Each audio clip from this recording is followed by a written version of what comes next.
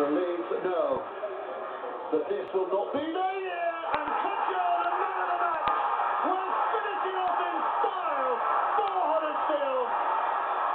The cheekiest, the cutest of interceptions, and there's absolutely no doubt now.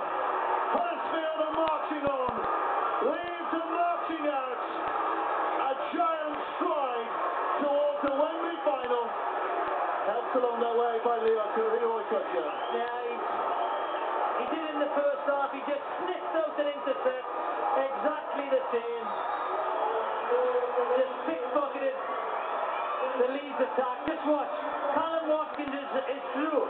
He takes the chance. Total joy.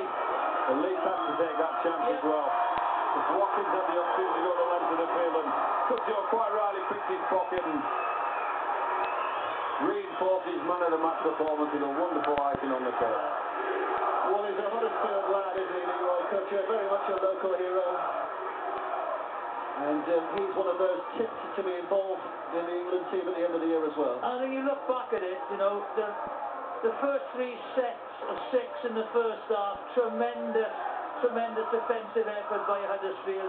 An early try would have given momentum to Leeds, but a fantastic defensive effort kept them out. And they certainly deserve their win. Well, Paul Anderson knows this is a massive win for his side.